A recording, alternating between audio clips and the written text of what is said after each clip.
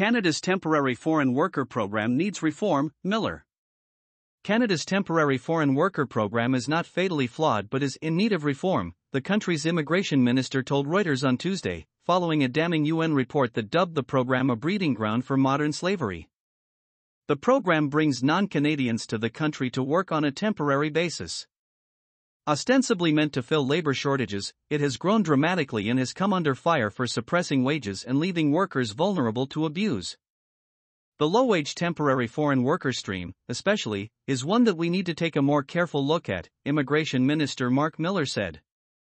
Its ranks have grown dramatically, from 15,817 in 2016 to 83,654 in 2023, thanks in large part to expansions in 2022. Among other things, these expansions increased the share of employers' workforces that could be low-wage temporary foreign workers, and the change waived a rule precluding the hiring of temporary foreign workers in certain low-wage occupations in regions with unemployment rates of 6% or higher. Labour Minister Randy Boissonnault is considering a refusal to process in the low-wage stream if the abuse and misuse does not improve, said Labour Ministry spokesperson Mathis Dennis, but even when the program is working as intended and there's no abuse, the low-wage stream absolutely suppresses wages. It's kind of designed to, said economist Mike Moffat, senior director at the Smart Prosperity Institute. If it were up to him, he said, he would end the low-wage stream entirely.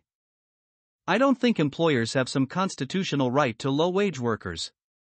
The United Nations Special Rapporteur on Contemporary Forms of Slavery said in a report last week that Canada's temporary foreign worker program serves as a breeding ground for contemporary forms of slavery.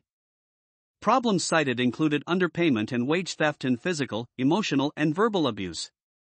The report also noted that workers struggle to access healthcare, reducing the number of temporary residents, as Canada plans to do, will not address problems making these migrants vulnerable, the special rapporteur found.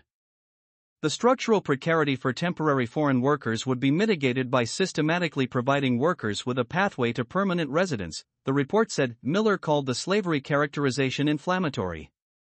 It's not to deny the allegations in some of the cases that are occurring and abuses that are occurring in Canada. It's not right when there are abuses, and there are abuses. But I think it's unfair to employers that employ people and treat them well to call them the equivalent of slave owners.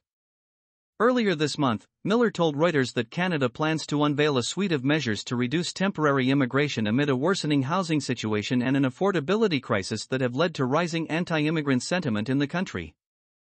Reporting by Anna Meller-Paperney in Toronto, editing by Matthew Lewis.